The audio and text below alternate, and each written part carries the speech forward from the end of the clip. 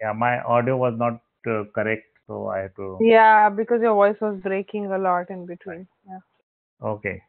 So now what I'm doing, I'm passing the change state modified function by saying Hmm. this dot change state dot modify change state modified dot bind this, and I'm passing as change state modified to the main function.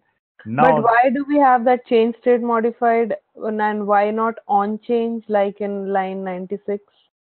because we are not, this is the component, this is the input, so we don't have on change method for the component. Okay. So we need to only pass this function to the main component so that main component can take it in the form of props. Okay. Okay.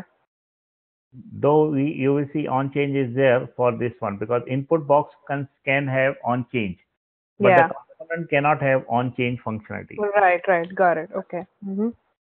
So now once I pass this change state modified function, then I can access in the main component. I can access using this dot props dot change state modified. Right, right. Okay.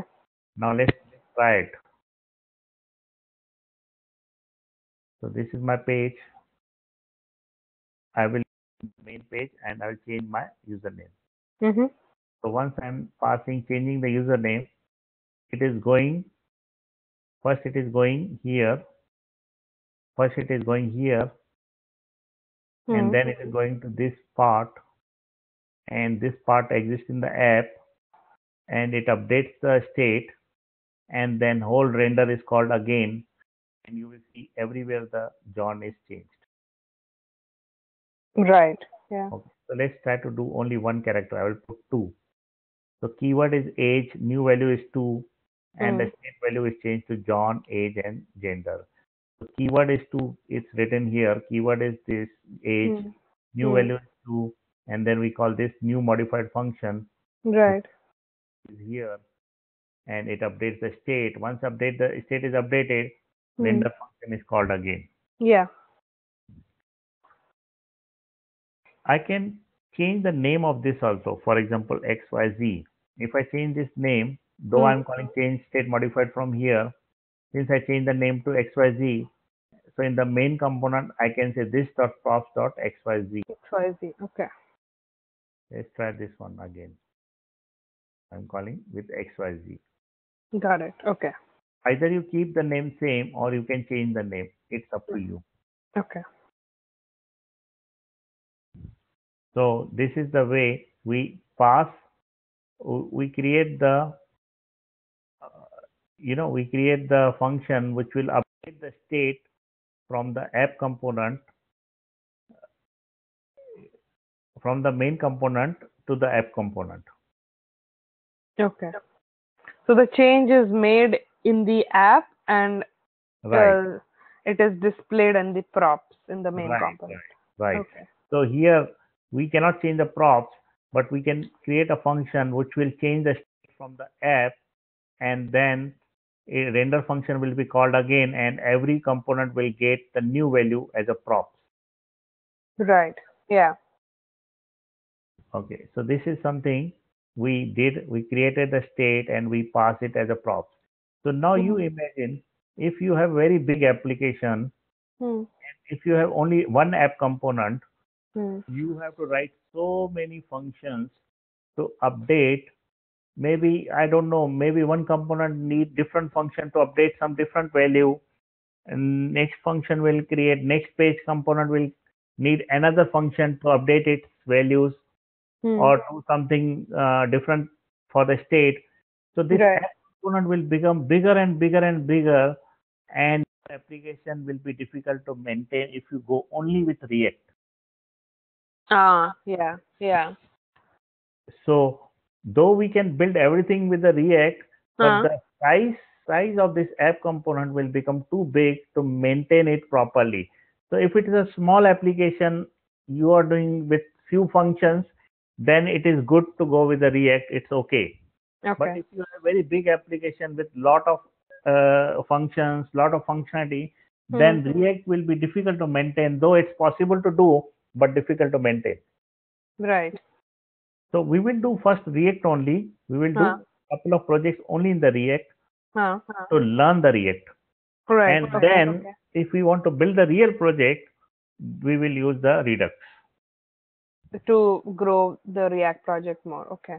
Right. So for couple of projects, small projects, learning projects, I Hmm. will show you in the React so that you will know what exactly is the React.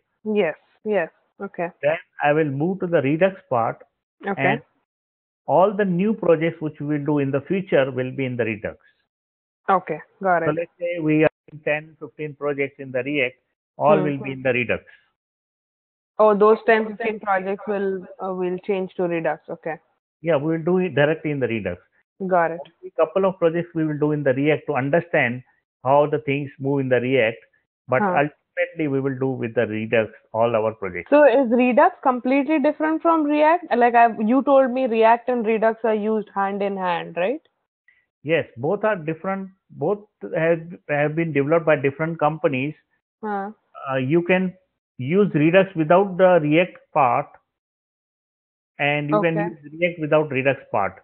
But since in the React one we need some MVC framework, so we are using Redux in the React. Got it. Okay.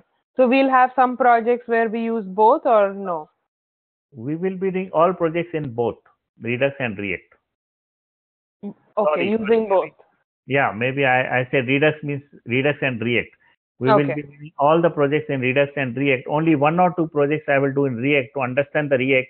And Right. then once we start learning Redux, we will never do project in the React. We will do all project in Redux plus React. Got it. Got it. Okay. Okay. Okay. Makes sense.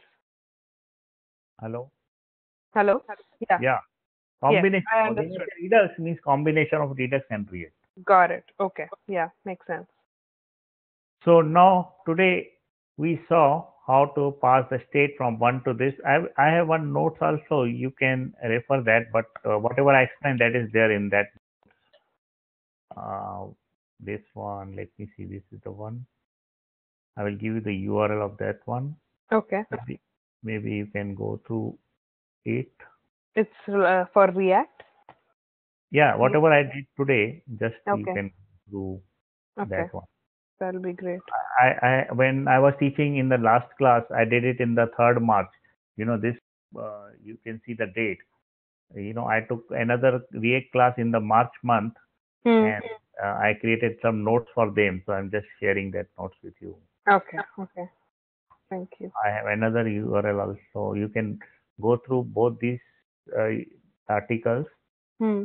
and do whatever is written in these articles to practice whatever I did today. These Okay. articles are same as I did explain today.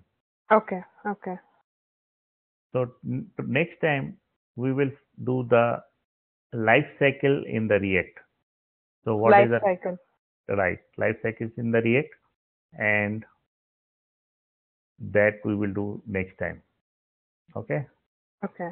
And if life cycle gets completed sooner because getting it fast, other people in the class they are very slow learner.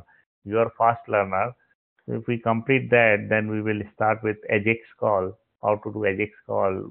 We use in React, Hmm. and then once we do Ajax call, I will show you the routing, Hmm. and after routing, we'll do couple of small projects, very simple small projects to understand the React, Okay. and then we will move to Redux. Got it. Okay. Okay. Okay, so this is the plan for few sessions. Okay. So I will go over today's video because today's lecture was a little heavy. Yeah, And yeah. then I'll Gradually